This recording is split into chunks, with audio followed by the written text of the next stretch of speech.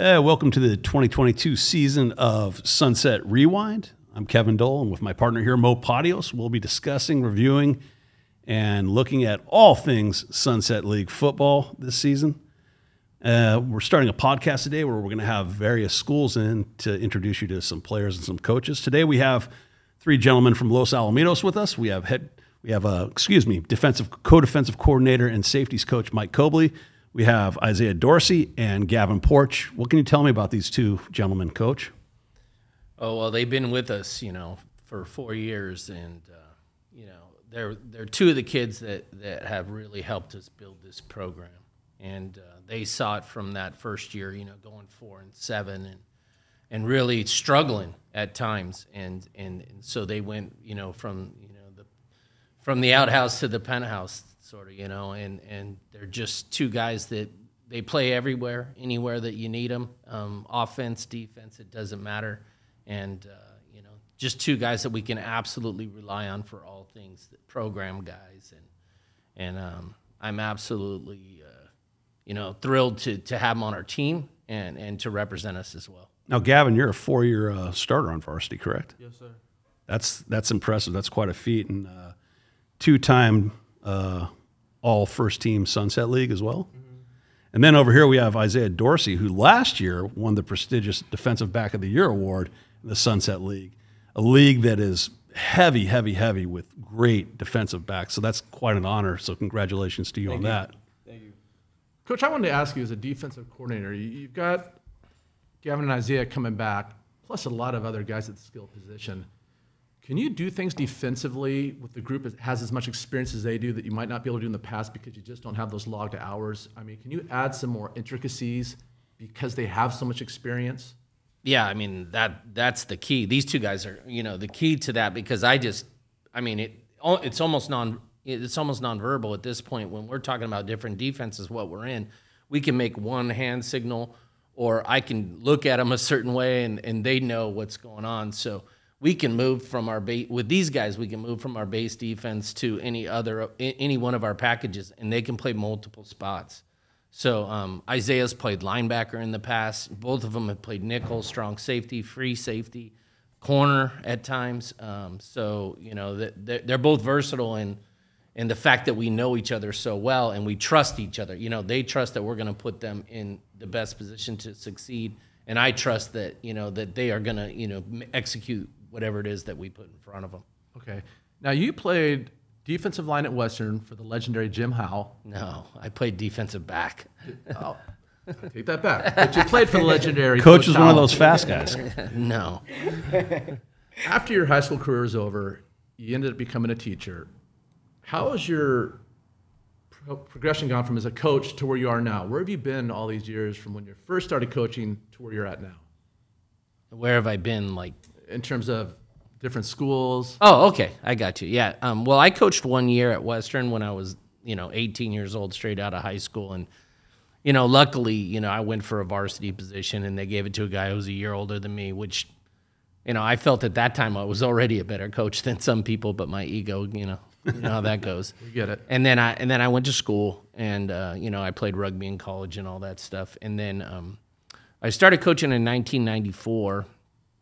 And one of my, I had friends at Mater Dei, and so they asked me to coach, and I was like, I don't have time, you know how it is. And then I went and met with Coach Iman, who we coached together. We're co-defensive coordinators today. This is 1994. That's how long we've been together. And, he had 100 kids out there by himself with a 1-year-old baby who's Casey, who's now 28 years old, in his arms, and he was coaching 100 kids by himself, and he was doing a good job, and he just handed Casey to me. He goes, "Here, hold him," and that's we've been together ever since. So 94, 95, 96, freshman football at Mater Dei, helped out with the varsity. Eric Johnson is my mentor. That's who I consider, I learned, most of the defense from.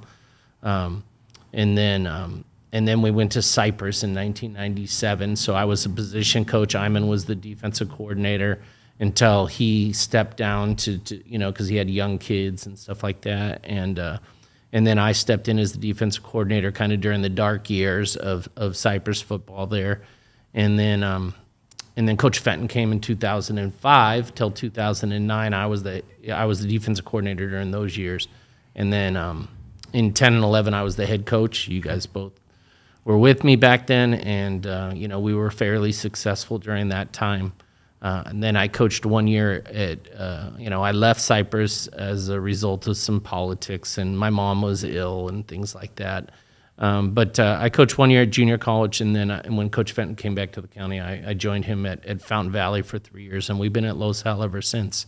So I'm very happy that we've stuck together, and we're really seeing kind of the fruits of our labor at this point. Well, it certainly seems to be working out. You look at the success you've had the last couple of years, and it just seems to be growing and growing and growing. So you're definitely in a good place. Yeah, talent has a lot to do with that, right? You can be the greatest coach in the world, but if you don't have the guys, you're not gonna. When you got dudes like this, all of a sudden you become a very good defensive coordinator, right? Yeah, you look better, especially when you have big guys up front and guys that can cover in the back. It's like. I don't know. It's still about blocking and tackling in the end, right? If you can't block and tackle, you can't play football. So that's that's something I can absolutely count on these guys for. What's that line? It's not the X's and O's, it's the Billies and the Joes. Yeah, Johnnies and Joes, whatever you want to call it. Yeah. Yep. Yeah, I mean, there's something to be said about having a program and these guys knowing the defense, and I mean the schemes are part of it, but at the end, I was talking to a coach, who seemed to think that. All the work that he did on the weekend, and my kids know exactly who, what plays coming next and all that stuff. And we work hard and we try and put them in the best positions. But at the end of the day, when it's Friday night, we say, I often say to Coach Fenton, I just say the hay's in the barn. Like we've done everything we can do. Now let's just let them play and try and enjoy it. I didn't do that when I was a young coach. I didn't enjoy it. I stressed out over every single play. A lot of coaches don't feel bad. That's very natural in the profession you're in. Right. So, Coach, you alluded to the 4-7 season when Gavin was a freshman. Since then, Los Alamitos has met with tremendous success, being the back-to-back Sunset League champions, 9-1 last year, and then getting into the open division of the CIF playoffs, which is widely regarded by anybody who covers high school football or knows high school football is the toughest division of high school football playoffs in the United States. Correct. So looking back on last season, what would be your overall critique of how the Griffins played? I mean, we had some really, really high moments, we played some good games, and but we didn't finish some games that we should have. Like we should have absolutely finished the Santa Margarita game. We played a great half and executed and played great, and then the second half, just everything went wrong. Can I jump in real quick? Yeah, right. For you guys, sometimes you can lose, and it can be a positive thing that you can learn from your mistakes. I watched that game on TV, in control at half, and then the second half, like Coach said, some offsides, dropping passes, and you looked like a completely different team. Yeah. Was it just a lack of focus? Did you guys come in too confident? Or what happened, and what can you learn from experiences like that so you don't make that mistake again? Because clearly, in my opinion, you were the better team, at least that first half, and then something just changed. Yeah, just like a lot of mental errors and just our team just falling out of it, getting too cocky. Our egos getting high before we even started. Yeah. And did the coaches address that with you, like moving forward? Like, listen, guys, we can't go into halftime thinking, all right, game over. The backups will be in a few minutes. I mean, you got to close it out and finish. Mm-hmm. So moving forward, that's something you think you've learned from and will give you more experience going into this year so you don't make that mistake again? Yeah. For sure. Awesome. Well, I want to ask you a little bit more about last season. And you finished 9-1. You defend your league championship for the second straight year. And your reward is you get to go to the open division and play St. John Bosco. Now, you put up 38 points that game, and up until that point, they hadn't given up that many points to anybody. The problem is you gave up a lot of points. So when you look at the talent you have on this year's team coming back, the players you've added, and all the conditioning, the running, the weightlifting in the offseason, my question is this. Do you guys feel you've closed the gap with the St. John Boscos of the world to not only compete but beat them? And can you possibly do it for 3 rounds? Because the thinking is, and again, I don't want to get ahead of ourselves, but I don't think I'm going out on a limb when I say you're probably going to make the playoffs, right? And even if you run the table 1 loss, maybe 2 losses, there's a good chance you're going to go back to that open. So have you closed that gap in your mind with those teams to compete and possibly beat them and win the whole thing? Yeah, I think we got all the puzzle pieces we need. We just need to put the puzzle pieces together and become one as a team.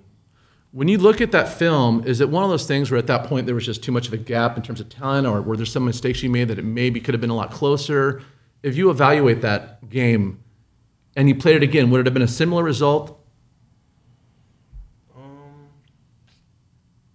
I mean, they were legit. We did have a lot of mistakes that game. Okay. Defensively, just like missing our gaps, not covering the right guy in wrong coverages. Missed a lot of tackles. Yeah, missed a lot of tackles. Just stuff like that. But a lot of times in that game, we were outmanned. Yeah, I mean, for sure. our front, we were outmanned up front. There's a reason why they were the top team in the nation. I mean, it's not by chance. So, Isaiah, let me ask you this. You haven't put the pads on yet, but you know you've got a good team coming. Mm-hmm. How would you stack up this year's Los Al team against last year's? Who are you making the favorite? I don't know. That's hard. I think For sure. I think we got it this year. I think Yeah. we got it this year. Okay. I think we have a better defense this year than we did last year. Do you care what division you go in? I mean, nobody wants to lobby to go to a lower division, but I think in teams like you, Mission Viejo, are arguably the two top teams in the county, public school-wise.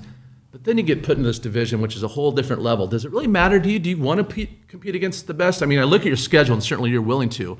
But when it gets to the playoffs, would you just rather go Division I, play against a public school, or do you want to go open? We want to go open for sure. Yeah. We Okay. want the competition. Okay. For sure. We talk about it all the time.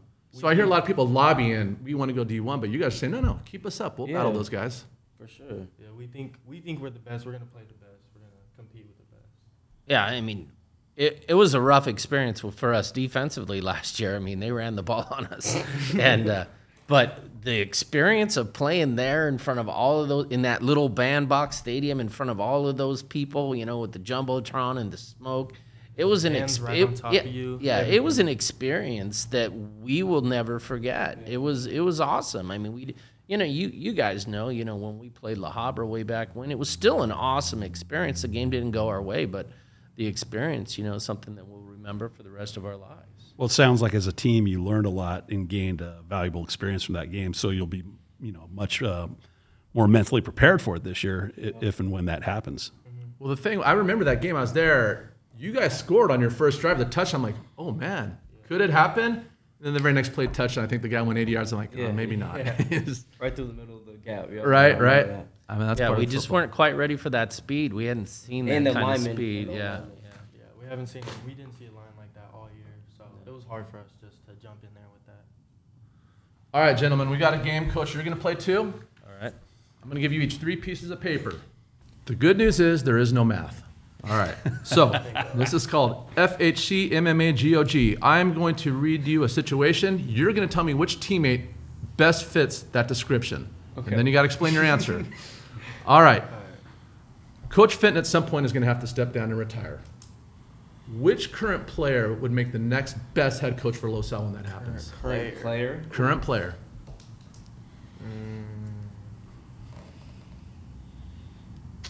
All right, we got Coach Cobleigh. He's got his answer.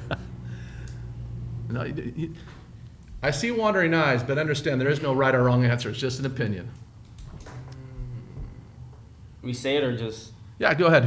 We'll start with you, Coach. I put Isaiah because Isaiah. Okay, why Isaiah? I just All right. saw him. He was the powder puff head coach. And he was There's a lot of value in that. It carries over, right? Yeah, but he realized how hard it. They realized real Yes. fast how hard it is to be a coach. Isaiah did. I don't remember. Were you coaching that team too, Porchy? No. Yeah, he stayed away from it. Both these guys have girlfriends. They probably don't want to get too. That was during baseball season. Oh yeah, I was that's in right. baseball. Yeah, Gavin plays baseball too, and Isaiah plays basketball. Coaching people for the first time can be like herding cats, and it sounds like you found that out firsthand, For sure. right? Okay. For sure. Especially Yeah. with the girls. There you go. All right, Isaiah, who do you have? I got Vaca. Vaca? Why Vaca? That's why I got He's Oh, you both went with the yeah. same person? Okay. Tell us a little bit about Vaca. He's a great leader. We had a month ago, we were in the weight room, we were doing planks.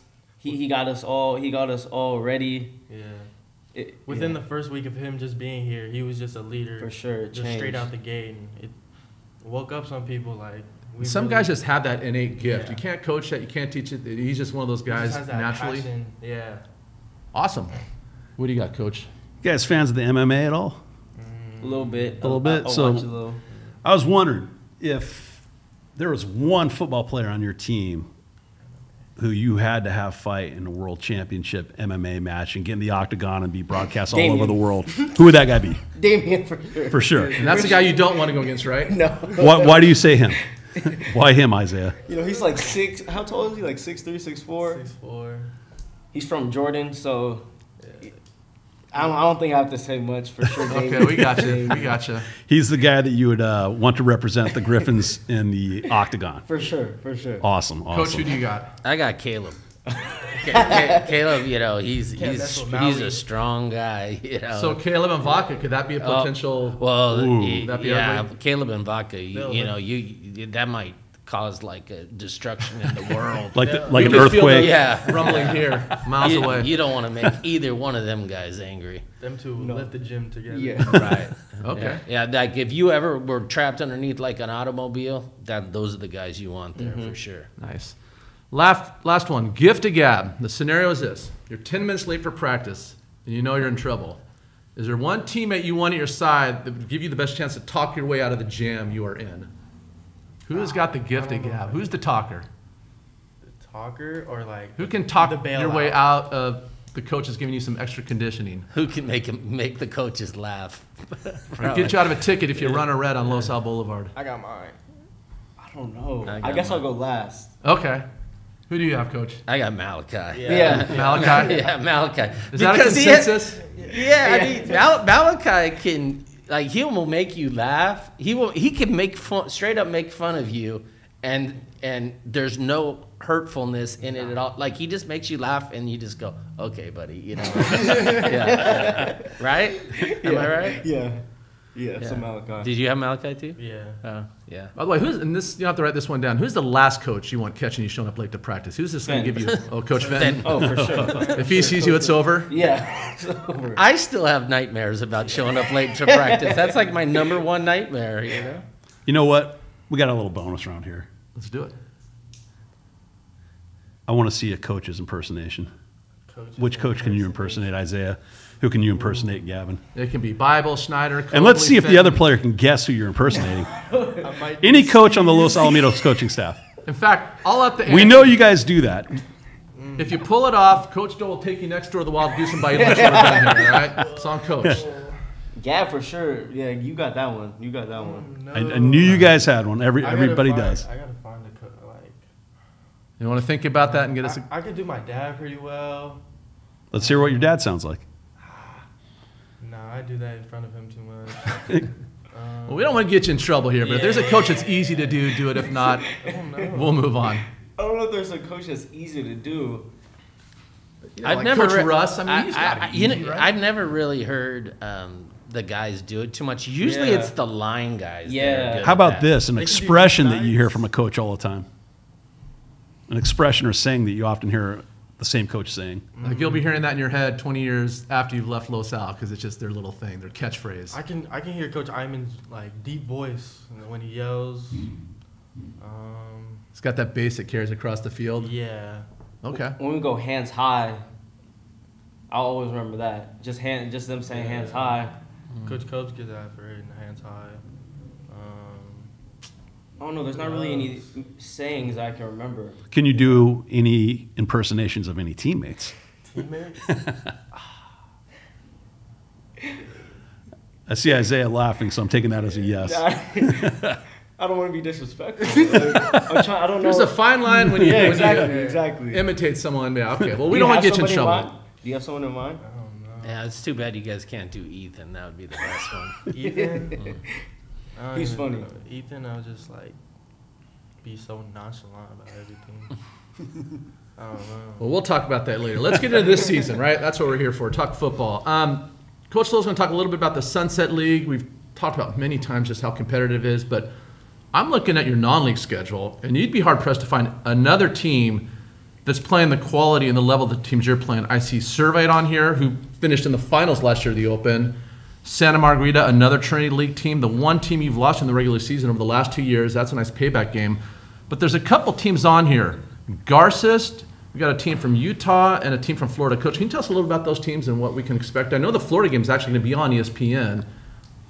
Tell us a little bit more about these teams and the kind of players they have on those teams. Yeah, Garces is a good Catholic school from Bakersfield. You know, we played them way back when I was the head coach, and they beat us actually.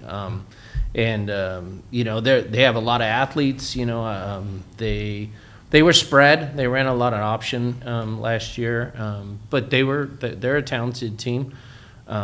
And then Heritage is, you know, one of the better teams in the country. I think that, you know, they've in different That's the team from Florida? Yeah, Okay. yeah. They're in different publications, you know, they're in the top 20 in the nation. Depends on what publication you look at. And they have a running back that's a huge running back that's going to Ohio State, and they got a receiver that's ranked among the best athletes in the country.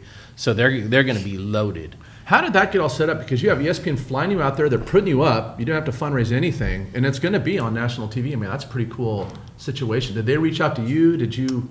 I think it was a little of both. Okay. You know, we were looking to travel, and then they had this showcase, Broward County showcase. I think there's 6 or 8 games or something that weekend. Okay. And you know, because of we tried to set something up with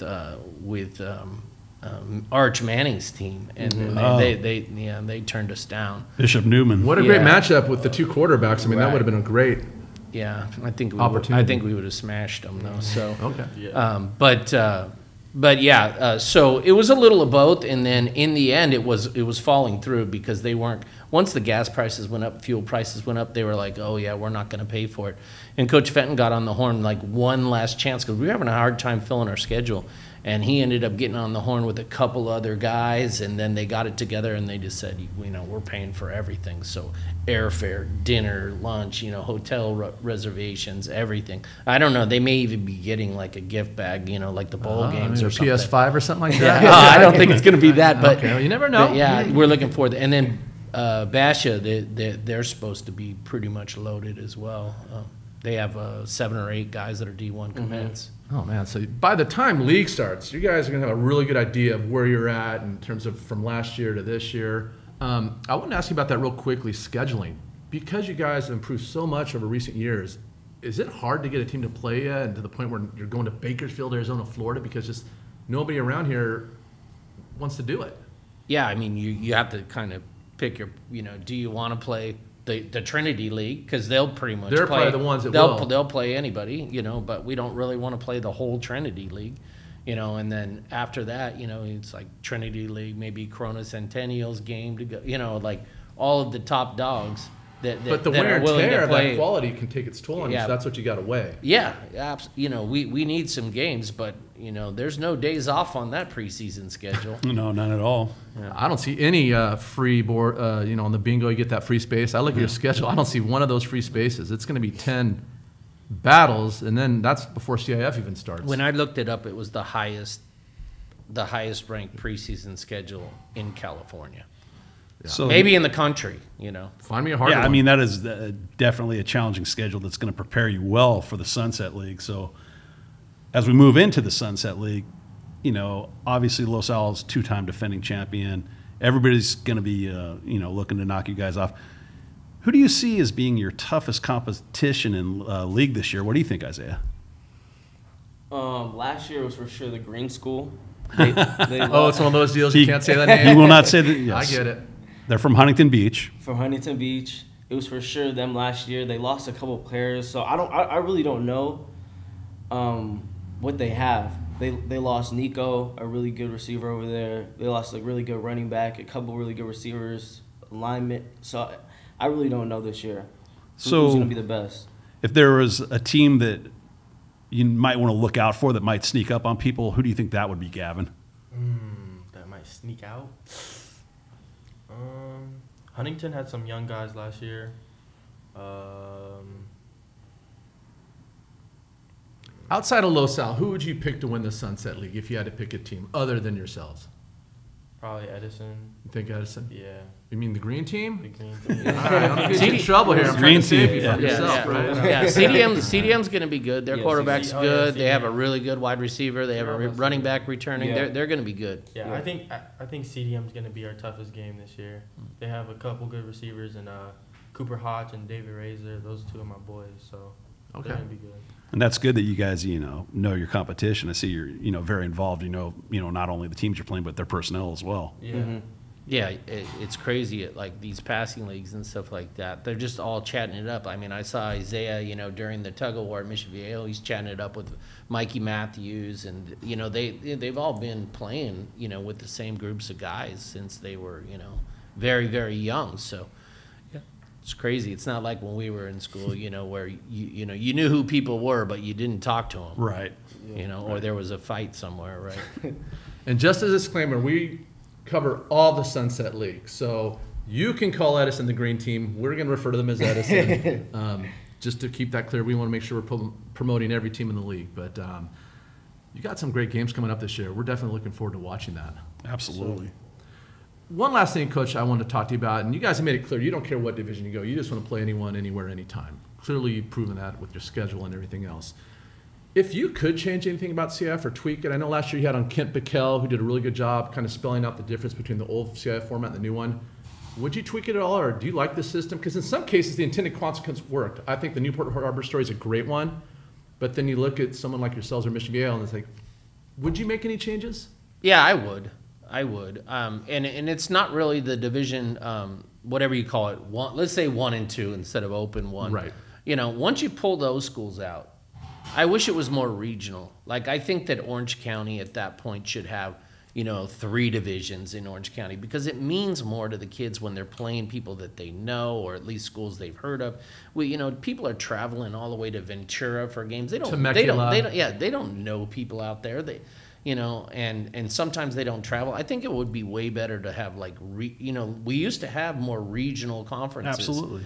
And I think it would mean a lot more to the guys. Like, I think if they had like Orange County 1, 2, and 3, pull out Division 1 and 2 teams, and then the next qualification is your Orange County 1, and they played for a championship, Orange County 2. I don't know how many. I think there's like 70-something teams in Orange County. So I think you could do probably 3 divisions and just, let it play out. Then at least you could say, yeah, you're Orange County Division 1 champions. I wish they would do something like that. But, that's after you pull out, because, some teams, they're going to travel. Like, we travel. We have a lot of fans that follow us and stuff like that. We travel. Modern Day travels. A lot of these teams, they travel. So you're still going to have fans at the game. But I think when you get into, like, Division 3, 4, 5, lower, divisions or whatever, I think it would mean more to them if they had more regional conferences. Good deal. Good idea. Good idea. Well, we're about almost ready to wrap it up, but we have a little challenge for you gentlemen if you're up to the task. Coach Porch, you help me out here? We are going to have a little contest between all these Sunset League players that come on the show this year, and it's a cup stacking challenge. Okay. Have you seen this on TikTok or YouTube or any of that stuff? Cup stack. So here's the dealio. The Dole Man's going to time you guys. What you have to do is stack these cups into a pyramid at level 5, 4, 3, 2, and 1, right? We're going to time you. Okay. We'll take the best of your 2 scores, and this is a competition against all the other teams in the league. The winning team we're going to bring back at the end of the season, okay, and we're going to hook you up with a couple gifts, all right? So you guys are working with each other, but if you get the better time, we'll take yours. So if you drop yours, it ain't over. All right. All right? So you're going against the entire Sunset League here. 5, 4, okay. This is for the Cup Championship of 5, 4, Sunset 3, League. 5. I'll go as soon as you have the first cup hit the ground. I'll hit the timer. So you have to stack them in a pyramid and then unstack Yep. them back to the way it is now. Wait. Yeah, right? Yeah. So you're going to stack them up, make your period, and then break it all down and get it back to Yeah. how I handed it to Yeah. right there. So you have to start with them stacked. All right. Ready, set, go. All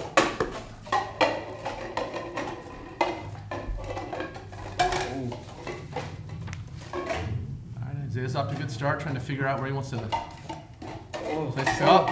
First fumble of the game. All right, Gavin, you're going to have to step up. Bro. Put that one together, Isaiah. We got some skill going on here. This will definitely help you in physics class. Oh, Gavin almost had it there. Oh, Isaiah's close. Now stack them back up. There Break you it go. down, break it down, break it down. Yeah. Oh, Fumble. And stop. What do we got? 38.78 seconds for Isaiah Dorsey. So far, the leader in the competition. Yeah, Good I have a news is feeling you that guys are one's here not because going to of stand football, up. not cup stacking. Yeah, not so cup stacking. Thank God. The bad news, I don't know if that's going to hold up. No, I don't You think never so know. You never know. I'm glad to see they're not spending all their time on TikTok. Exactly. Speaking of which, if you guys have any social media handles you'd like to get out there for everybody, go ahead. Feel free to give them right now. I'll go first. Nah, I'm good. Twitter, I_Dorsey20. There you go. Yeah. Be sure to follow Isaiah Dorsey on Twitter. He's going to be making a lot of great plays this year, as will Gavin Porch. So, gentlemen, thank you for joining us today. It's been wonderful having you folks from Los Alamitos in here. That'll about wrap it up for the show. I'm Kevin Dole with my partner Mo Padios. And a quick reminder, whether you are a Baron, a Charger, a Griffin, Oiler, Sailor, or Sea King, here at Sunset Rewind, we've got you covered. Thank you very much for watching. God bless you. Have a great day. Thanks, guys. Thank you. Thank you.